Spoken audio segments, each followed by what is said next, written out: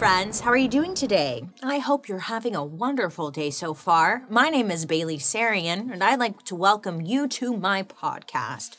It's called Dark History, baby. This is where I get the chance to tell a story like it is and to share the history of stuff that honestly we would probably never think about.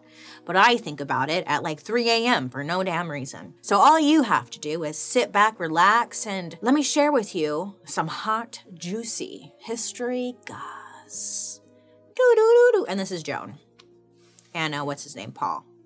Okay, so normally I like to start my episodes by telling you how I got here, because there's always a way as to how I got to this topic. So, if you don't know, I moved recently.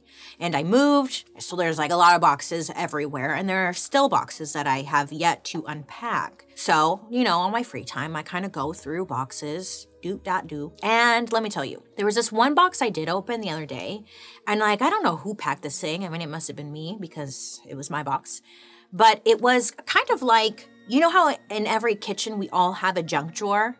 It's where you throw all that nonsense, but you need it. So think of this box as the junk box. I'm talking there were everything from Little Caesars coupons to a Post-it that said, "Do not remove." No idea what I was not supposed to remove, but oh well. And then randomly, there was half a pack of fruit stripe gum. I love that gum. But then at the bottom of the box, you know what I found? Well, I came across my old TI-83 calculator. Yeah, you remember those? Talk about a blast from the past. When I picked it up, I almost threw my back out because those things are freaking heavy. It's kind of a great weapon, or, if you ever lock your keys in the car, don't worry, just throw that calculator right through the window and problem solved. And then I started reminiscing about the past. What was even the point of that calculator? And what were we calculating? Do you remember? No, I don't either. I don't even know how it works. And then, flashback memory. Hey, remember the SATs? Yeah, great segue. I know.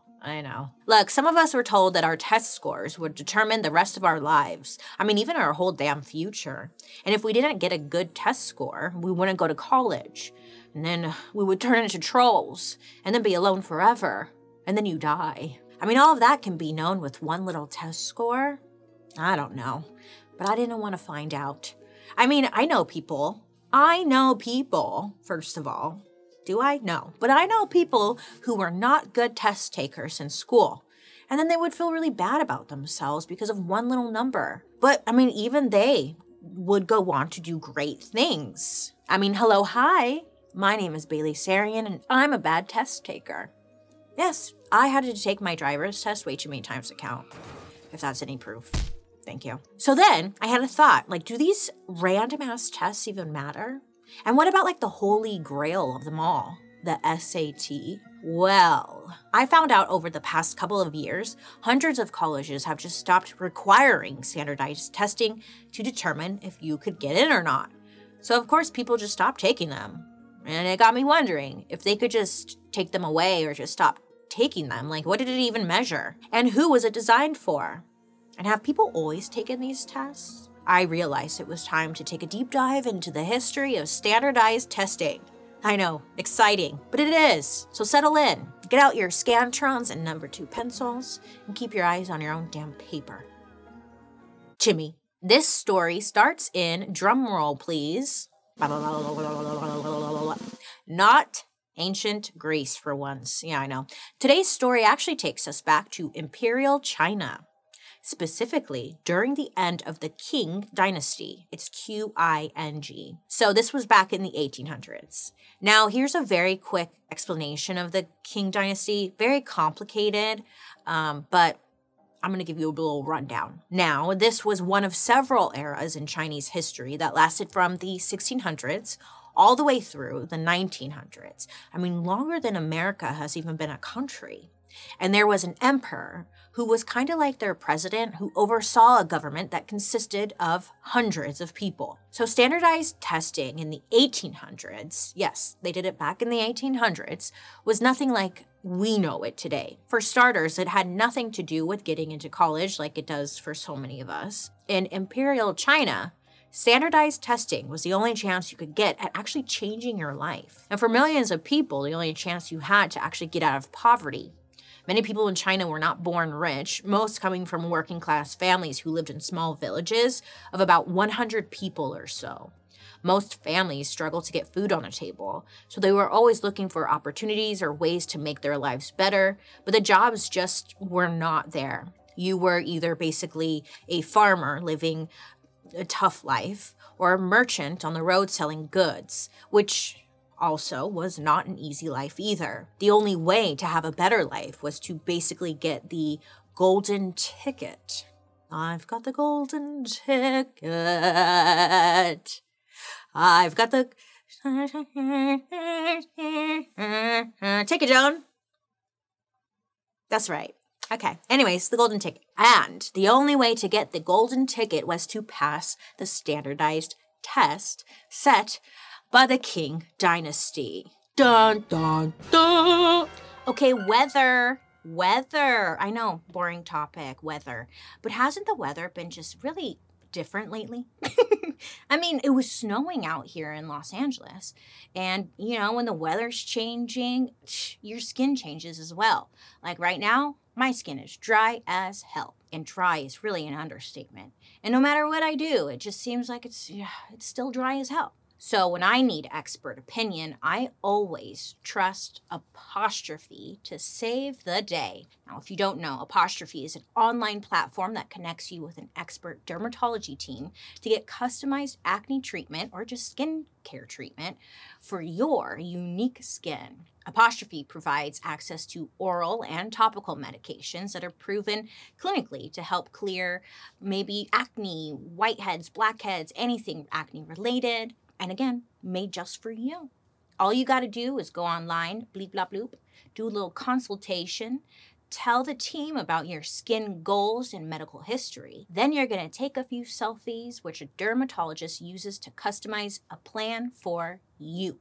Isn't that nice? I think that's nice.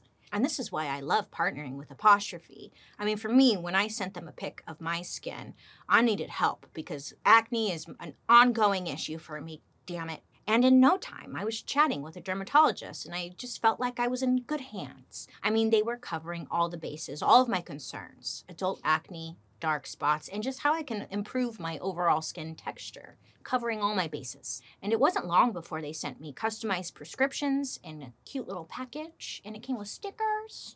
Yay! And I love it. And everything gets delivered right to your door. Mention that too. Right now, we have a special deal for our audience. Get your first visit for only $5 at apostrophe.com/darkhistory when you use our code DARKHISTORY. That's a savings of $15. Now, this code is only available to you, our listeners. To get started, just go to apostrophe.com/darkhistory and then click Get Started. Then use our code DARKHISTORY at sign up and you'll get your first visit for only $5. Thank you, Apostrophe, for sponsoring this episode. Now let's get back to today's story. So, why would the Qing dynasty even care to test the public? That got me thinking. What do you think? Wrong answer. Well, they did it for a bigger purpose. The Qing dynasty was looking for new blood. They wanted to find the best and smartest people for their government. They would give the everyday person an opportunity to take the test, and then they could look at everyone's test scores and figure out who were the smarty pants out there. Now, most governments would look to their relatives to pass on the power to. You know, people in power tend to pass it on to like their sons, their cousins, their brothers. But the Qing dynasty had a different thought. They were like, hey, what if we brought in people that were, I don't know, smart, knew their numbers or something? Now, they're not necessarily big and buff like in other countries, but their brains were filled with knowledge. Huh? And you know what they say, knowledge is power. It was kind of smart when you think about it, right? The stakes were high. If you passed, you might go from everyday worker to the second highest ranking official in the whole country. The only person who would be above you is the emperor. So this is a big opportunity, right? These exams, they would take place every 3 years. You'd be given 3 separate tests that would take 24 to 72 hours to finish. Probably where Scientology got their inspo from. We'll save that story for another day. But you would be tested on calligraphy skills, essay writing, math, knowledge of government matters, poetry, and speaking. But in addition to that, test takers had to memorize whole-ass books by a famous philosopher and politician, Confucius. Now, these tests were said to be totally mentally and physically draining. This guy, his name is Benjamin Ellman. He's a professor of Chinese studies at Princeton who's done a lot of research on late imperial China, estimated that only 1 in 6,000 test takers would succeed. That's like getting struck by ice cream, but that's obviously incorrect, Bailey, hence why I never did well in school. Most people would give up after failing, but some people were determined to be that one, especially one man named Hong. Like a lot of the other villagers he knew, Hong spent decades of his life preparing for these exams. But Hong was working long hours as a teacher and was barely scraping by. It was said there would be times when the school didn't even have the money to pay for their teachers and said they would pay them with like tea or food. And you're like, thanks. And any of the free time was actually spent studying. Hong's parents didn't have a lot of money either, but they knew that their son was special. They believed in him. And what little they did have, they spent on education for Hong so he could have a better chance at passing these exams. Wealthy families could afford private tutors to have their sons start prepping for the tests at the age of 4 or 5. And sometimes a young man from a poor family would get lucky and would get like a wealthy sponsor who would buy them their books or tutors. But getting one of these sponsors was not easy. You essentially only had a chance at this if you were born what's called a bastard child, aka born out of wedlock, and your dad was rich. He would do the quote-unquote right thing by setting you up with funds for your books and a tutor, and you could ace the test and rise up from the ranks without daddy. For some, it was just better to pay your kids off rather than being an actual daddy. But, okay. Unfortunately for Hong, he was born with both parents, so boo. So he just had to, study. Yeah, boo, he had to take the long way. He would study his ass off and just work with the resources he did have. And even though Hong prepared like crazy, he would go on to take the exams twice and sadly fail twice.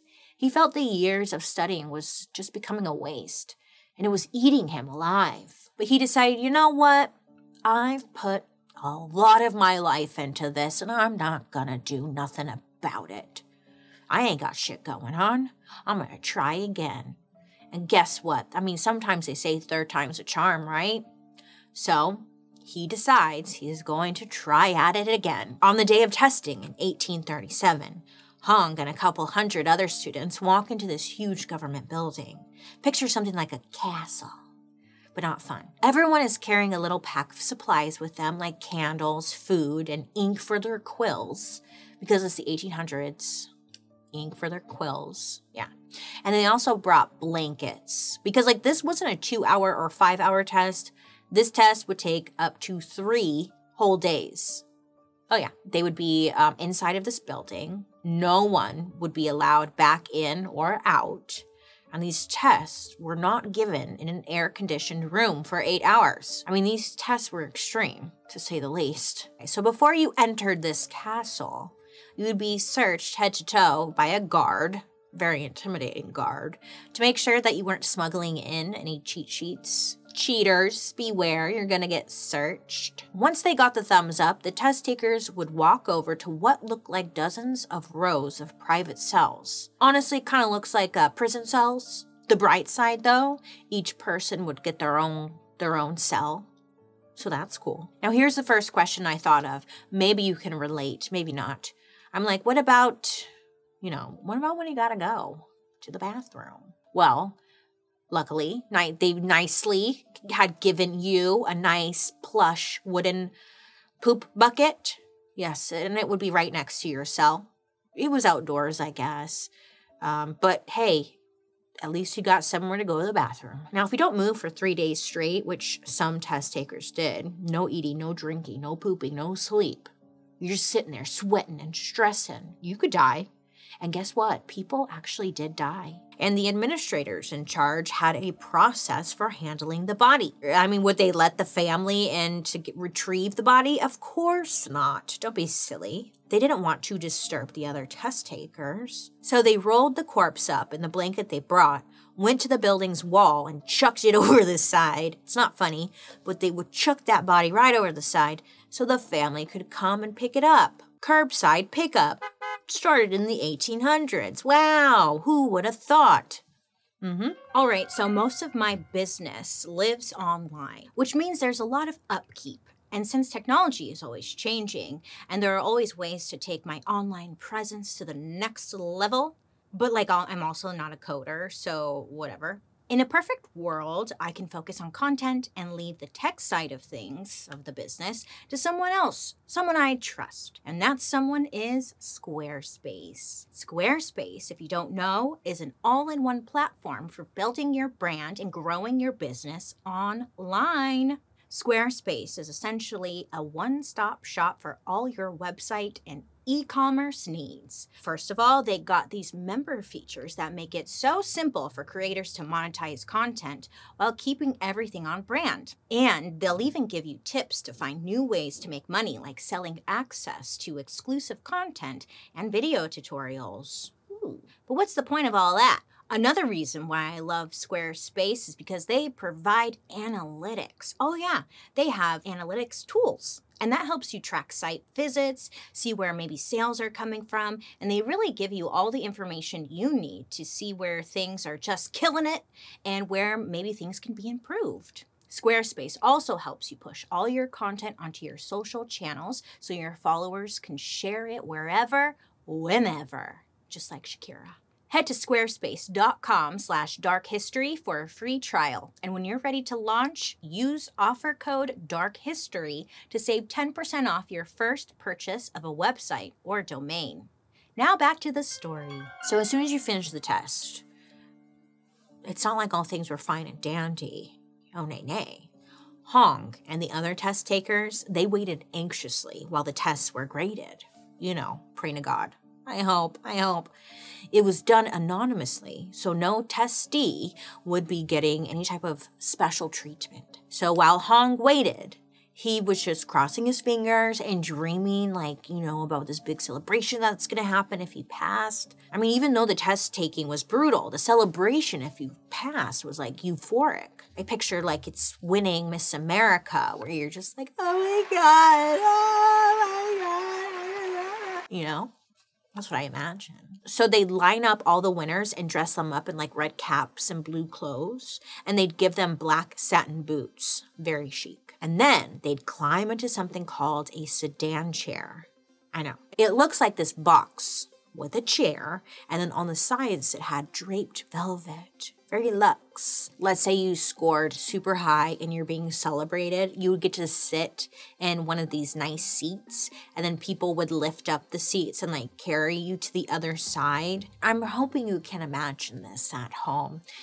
It was like you were royal for a few minutes, being carried, woo! And these winners would be carried to the Confucian Temple of Canton, where they'd hold a ceremony. Then the head of the testing program would come out and congratulate them, put gold flowers on their red caps, put a red wreath around their neck, and give them a cup of wine to celebrate. Years of studying for one glass of wine.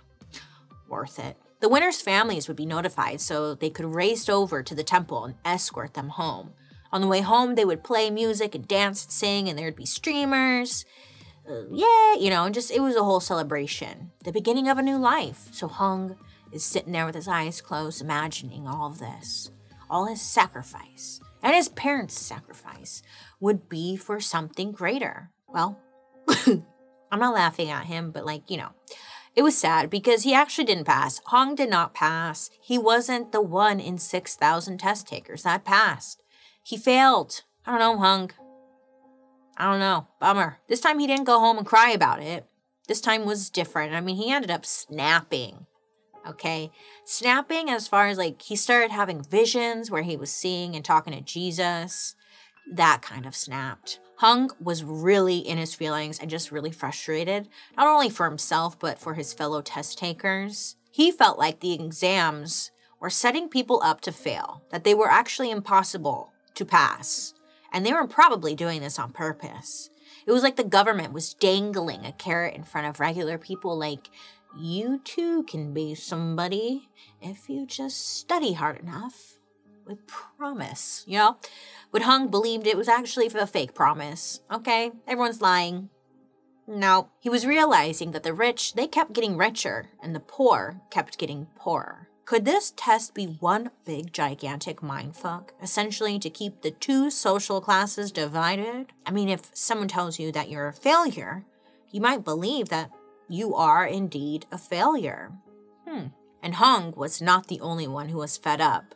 So he and a ton of other people who were sick of the government's BS led the way to something called the Taiping Rebellion. Now, we don't have enough time to cover the full story of the Taiping Rebellion in this episode, what you should know about the Taiping Rebellion, and let me know down below in the comment section if you want me to do this episode, because it's actually really fascinating.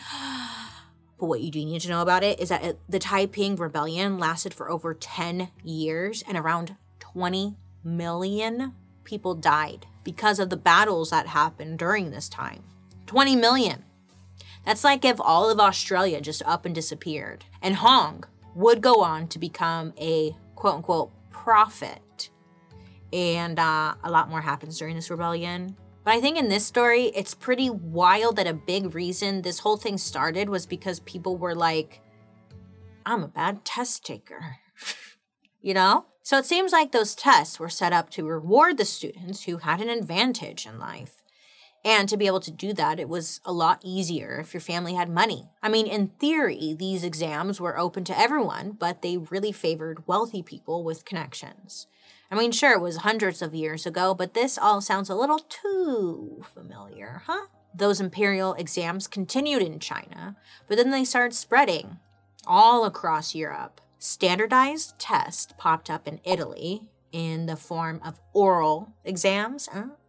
And then it didn't take long for the French to get in on the action, and they actually create IQ tests as we know them today. So now you're probably wondering, well, how did all these tests make it all the way over to America? In the early 1900s, the Army wanted a way to figure out which recruits would be good for leadership roles. So they called up Carl Brigham, who was a famous psychologist at the time. And Carl just learned about IQ tests from some French pals, and he was like, hey, let's do a version of that for the Army. That way the idiots can go to the front lines. This is what they're thinking, not me. The idiots can go to the front, and the smart people, well, they could just get promoted. Let the dumb ones die. Now, Carl wasn't just a scientist. He was also a big ol' eugenicist. I know. This got me thinking, wow, it's been a while since we mentioned eugenics. Remember, season 1 of Dark History was pretty much all eugenics. I learned so much. Well, we meet again. But a little memory refresher if you don't know. Eugenics, the simple version, is essentially weeding out the quote-unquote undesirables from the general population. Usually had some ulterior motives. Anyway, Brigham studies the soldier IQ test results for a few years. And after all was said and done, he came back on the scene in 1923 with a splashy new book called, quote, A Study of American Intelligence, end quote. Not surprisingly, most of his books said that immigrants and people who were not white were pulling down America's intelligence. Wow. But because of this book and the Army testing, Brigham is put on the map as the go-to guy for standardized testing. And one company that went straight to Brigham for test help. You know them. You probably hate them. You can't name one of them. The College Board. Bring them out. Wouldn't that be cool? The College Board, come on in here. Like, who's on the College Board? Exactly. Well, I don't know. Is there even a College Board? That's the real question here. Huh? Expose the College Board. Who are they? Bring them out. If you don't know, the College Board was the company that tested high school students to determine who should go to college. Yeah, they're the gatekeepers. So they go to that Brigham guy, and they're like, hey, we hear you're like the new test guy. You want to like create some tests for us? And Brigham was like, hell yeah, you know, he gets to work, he gets paid, plus he gets like credit from the college board. Come on, come on. In the year 1926, Brigham presented the board with the Scholastic Aptitude Test, aka the SATs. Yeah, those crazy ass Army IQ tests are the reason we even have the SATs. Yeah. Now, the SAT nowadays is about 150 questions, and there's a time limit of 3 hours or 4 if you decide to take the essay as well. In 1926, when the test first came out, they only had about 97 minutes to answer 350 questions, which a lot of people were like, bitch, I'm gonna need more time, please. But also, it's not Imperial China with their 4-day ventures, you know, like damn. Students weren't actually expected to finish the whole test because that would mean averaging 18 seconds per question. The American version didn't take off any points for wrong answers, so you were allowed to guess. And instead of the 3 different subjects students are tested on today, there were 9 different subjects. There was definitions of words, classifications, antonyms, number series, analogies, logic, paragraph reading, something called artificial language, which to me sounded like, I don't know, communicating with future aliens. Also, basic math was on there. In fact, the questions from the first SAT are all available online, so you could actually take the whole test, which I was like, I am on it. And then I forgot. I was going to take it so I could tell you guys, but then I had a humbling moment where I was like, what if I score really low? And then I just embarrassed myself. So Joan, you take it and let me know, girl. Okay, 1926. Great. Happens. First test. And this is exactly when the very first SAT happens. But only 8,000 seniors in high school take it. But then the president of Harvard decides to make the SAT mandatory in order to get scholarships. Harvard had all this money. I mean, they wanted to make sure it went to the most deserving students, not just the rich ones. And having Harvard's blessing really gave the SATs some serious street cred. It became the gold standard. And by the late 1930s, most American colleges were like, oh, you want in? You want in? Well, you're going to have to get a high score on that SAT test. Which that makes sense. Like, someone has to gatekeep these colleges. But at the end of the day, it's just another version of the Imperial China situation. They're like, oh, you want in? Take this test that nobody passes. But then after World War II, the SATs really, they got a boost. Because everyone was wanting to go to college. This is because the government had passed something called the GI Bill, which provided money for soldiers who wanted to get their education. And I mean, they go off with their education, which is like, good for you. So a ton of people are trying to go to college. Half of the college students in America were actually soldiers, who were usually the members of the everyday working class. I mean, at this time, it was like education for all. And in the 1950s, with more people wanting to go to college, the popularity of the SATs skyrocketed. So then the 1950s comes around, and there was the Korean War, and the SATs had an interesting role in that. If you scored high enough on the test, you could actually get out of the war. And a good SAT score made damn sure the government never called your number when it came to draft time. It was like a Monopoly get-out-of-jail-free card. So could you imagine the pressure? You're like, I don't fucking want to go to war. Shit in a year. And if you got a low score, you better start packing your bags because you're probably going to war. Even though this was obviously messed up. I mean, that's what the thinking was. They didn't want to send quote-unquote brilliant kids to the front lines where they'd be killed. Yeah. Imagine if they accidentally sent, like, the next Einstein to fight in the front lines and he died in combat. We wouldn't have electricity. Okay? They believed that this would set America back years. And everyone was like, you know what? That's a great point.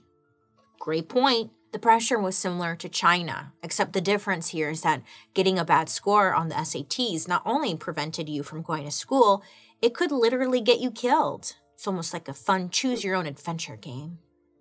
I sure do miss those books. So money As you know, money can buy you time. Time to study and learn how to score high on these tests. And the people in America who had the money and opportunity to study tended to be white, which was exactly what Brigham, the inventor of the SATs, wanted. But even though people were starting to see the bias and flaws in the system, it was still becoming more popular than ever. I mean, come on, if you think about it, in order to get the American dream, you had to get a good SAT score. In the 1960s, the American dream meant getting married, having a good job, a nice home with a white picket fence, 2.5 kids, maybe a dog. I don't know. But the point was to be happy, successful, and have a family. And college was the key to that dream. And by 1960, we went from 10,000 kids taking the SAT to over 800,000 kids taking the SAT. I'm sure your brain is wrapping around that. This is a big jump, isn't it? But at this time, it costed money to take the SAT. It costed like around $3 to $6 to take this test. Now, let's do math here. I don't do math, but if let's say $3 times 800,000. Yeah, I don't know either, John. I was looking at you. But look, millions of dollars in revenue. And we know in America, when damn near 1 million people do anything, someone is going to figure out a way to profit off of it. And once someone figures that out, there's going to be another person who's going to want to compete with you for that money. So what I'm getting at is by the time the 1970s roll around, there are now 2 tests, the SAT and then the ACT. Yeah, I know. Don't even get me started because you see, there was this guy, his name was Everett Franklin Lindquist. I don't know. He was like, look, I smell money. I smell money over here and I want in. He notices how much the College Board is making on selling the SATs to the students, and he wants in on it. So he invents something totally different. The ACT, aka American College Testing. And, well, what's the difference? Well, the SAT had goofy questions. For example, one question was, quote, a candy company sells premium chocolate at $5 per pound and regular chocolate at $4 per pound. If Bobby buys a 7-pound box of chocolates that costs him $31, how many pounds of premium chocolates are in the box? I hated these questions. I mean, I love chocolate, but I don't know. That's why I'm not weighing the box of chocolates. I'm just paying the cost. I don't know. I'm not trying to be a weigher in life. And that's how I approach these tests, with my smart mouth. Hence why teachers never liked me. And the ACT wanted to test people on everyday knowledge they would actually use. I mean, what a concept this was, right? I'm mentioning this because some of you are probably familiar with the ACT, or maybe just the SAT. Either way, they're both essentially the same, and both were not really sure what the purpose is. The number of standardized test takers got bigger and bigger. I mean, through the 90s and the 2000s, it grew because more of us are doing it. And more importantly, oh my God, that's so funny. It's like, if your friend would jump off a bridge, would you jump off a bridge? And the whole lesson is like, no. But when it comes to test taking, we all jump off the bridge. Isn't that funny? Wow. The things we do, huh? It doesn't make sense ever. And more importantly, a huge industry was created around all this test taking. And the SATs were just raking in that money. But not because people were getting help on the tests. The opposite, actually. It's because of the people like you and I who didn't do well on them. The repeat customers. And that's not me throwing shade. I just know who did well on that test. I've never met them. Have you? Okay, maybe I have, but I'm just mad at them, whatever. You see, taking another test, let's say you fail and you have to do it again, it costs $65. And then if they registered late, well, then that would be another $30. And then let's say you want your test results early so you can apply to college on time.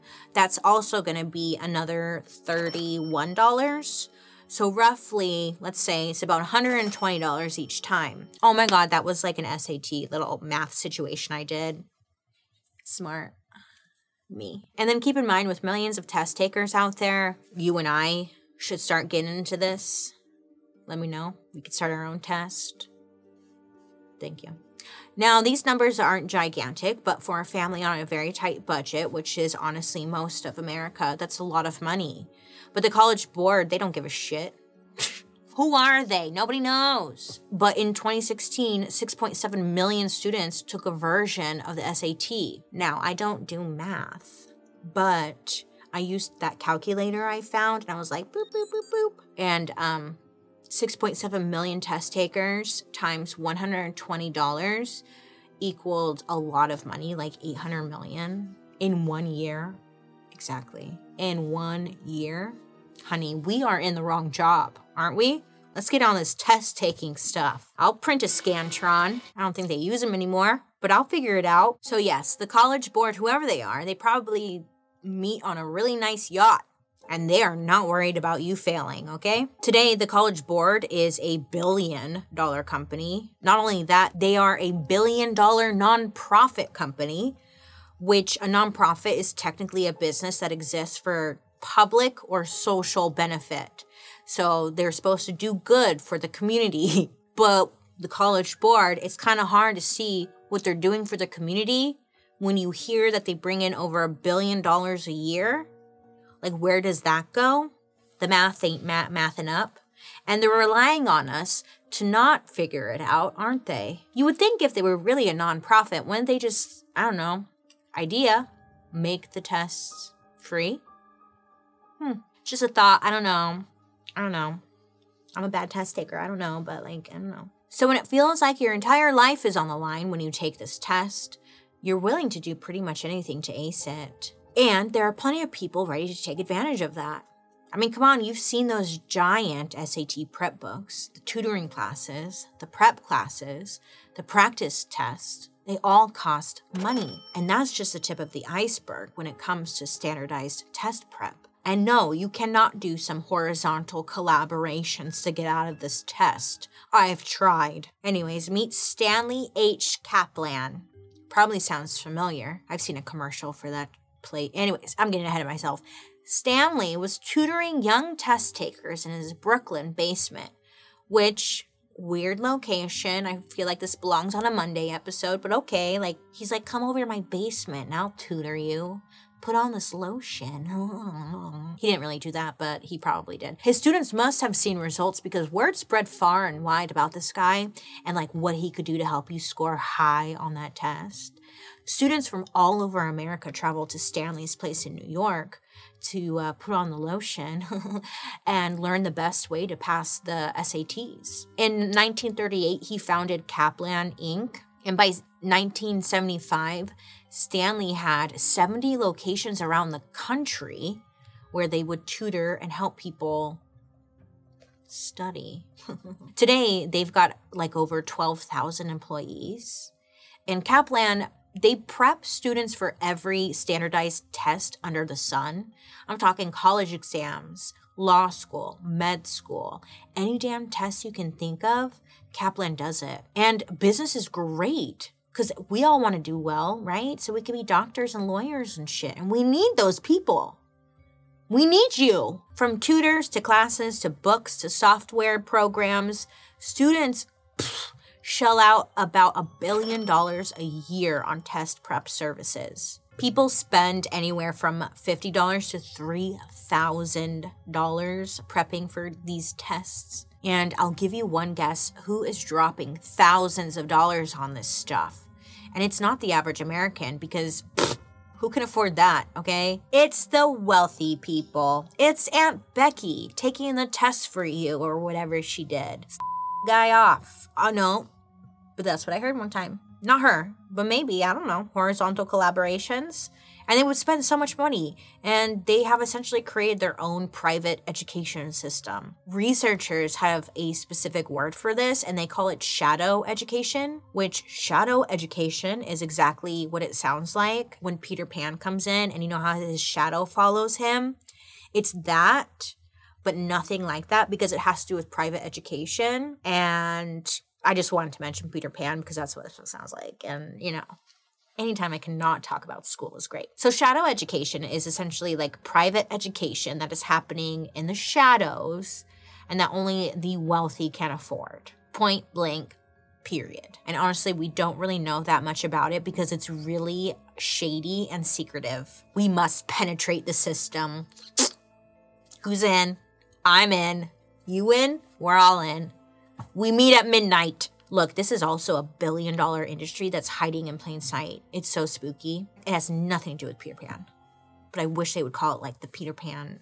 It doesn't matter, Billy. Move on. Because a Texas A&M researcher spoke to a shadow education tutor. This tutor charges like $272 per hour to tutor. I know, again, we're in the wrong business, you guys.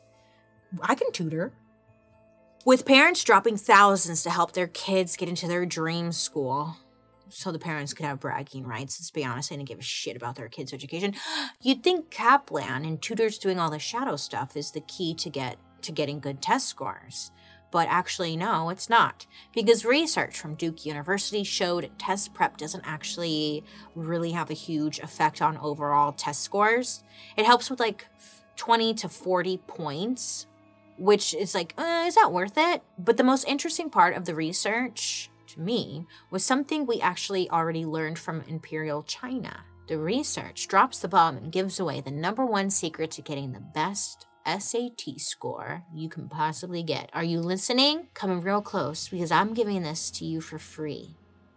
I should be charging you at least $2,600 an hour for my education that I am giving you for free. So coming real close, get out your notepad. The secret to getting a good SAT score is to be born rich. You're welcome. I'm not being sarcastic, actually. This is what the research actually said. It's funny because it's sad, okay? It's sad for us. Kids who come from families that make at least 6 figures, quote, tend to score 179 points better than kids who live around the poverty line, end quote. And this is why so many people believe the SATs are rigged. Now, this next thing probably won't keep you up at night like it does for me. Sometimes at 3 a.m., I'm wide awake questioning all of my life choices. It's normal, right? One of those being like, what was up with those number 2 pencils? Why did we always have to have a number 2? Was the number 3 not okay? Was there a number 3? And can someone please tell me what happened to the number 1 pencil? And then don't even get me started on those Scantrons. What the hell was a Scantron when you think about it? It was the weirdest thing. Lots of odd things that we just didn't question, huh? And like, who was benefiting off of all of those pencils and Scantrons? Yeah, I think about this at night. I think about this.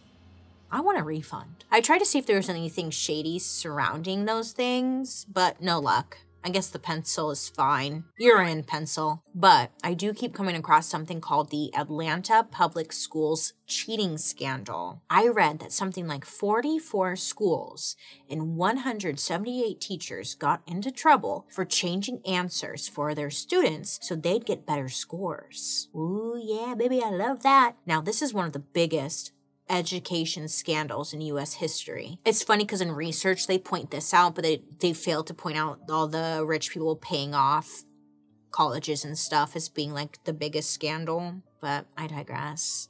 Some of the teachers are actually still in prison right now for this scandal, but Aunt Becky and Felicity Huffman, they're out walking free. Seems fair. Huh? It's not that I'm saying we should be against standardized testing, but maybe we shouldn't be treating these tests like it's the matter of life or death.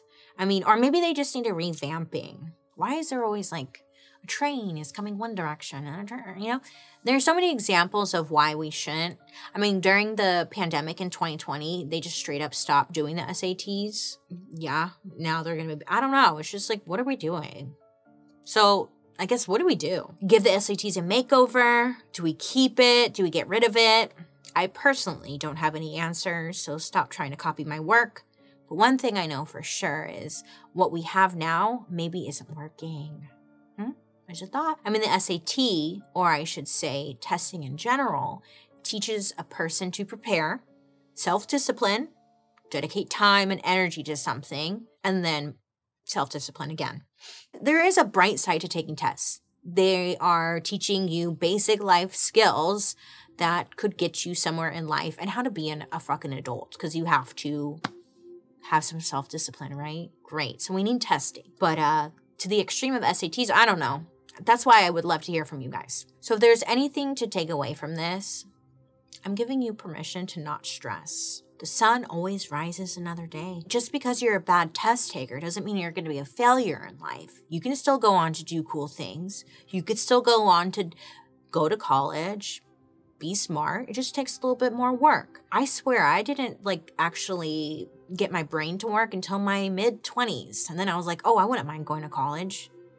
So look, we're just humans and it's okay. And listen, most of all, if you don't know what you want to do with your life, that's okay. Period. Life is weird, okay? None of us know why we're here, but we are here for some strange reason. These tests don't determine your whole future, okay? So relieve yourself of the stress. Take a break if you want. Go travel somewhere. Eat, pray, love. Whatever. As long as you are, I don't know, being a good person and trying your best in life. It'll all make sense one day, I hope. Well, everyone, I feel like I'm not leaving you with any positivity. Anyways, it doesn't matter. Let me know down below. Do we need SATs? ACT? I think we need testing in general, but how should it be going? Maybe we should rid the college board or demand that we know who they are, huh? Just an idea. Thank you for learning with me today. Remember, don't be afraid to ask questions. Even when you get told to shut up, you still ask away. Now, I'd love to hear your reaction to today's story. So make sure to use the hashtag Dark History over on social media so I can follow along and stalk and see what you're saying. If you want to come down to my basement and study, just let me know. I've got lotion. Join me over on my YouTube where you can actually watch these episodes on Thursday after the podcast airs. And while you're there, you can also catch my murder mystery and makeup. I hope you have a great rest of your day. You make good choices, and I'll be talking to you next week. Goodbye. Dark History is an Audio Boom original. This podcast is executive produced by Bailey Sarian, Junia McNeely from 3 Arts, Kevin Grush, and Claire Turner from Maiden Network. Writers, Katie Burris, Allison Filobos, Joey Scavuzzo, and me, Bailey Sarian. Shot and edited by Tafadzwa Nemarundwe and Lily Young. Our research is provided by Xander Elmore and the Dark History Researcher Team. And I'm your host, if you didn't know, Bailey Sarian. Thank you. I just want to take this moment and thank my mom and dad for having me and the Academy for ignoring my potential in life and also for God for blessing me to be here on this couch. Thank you.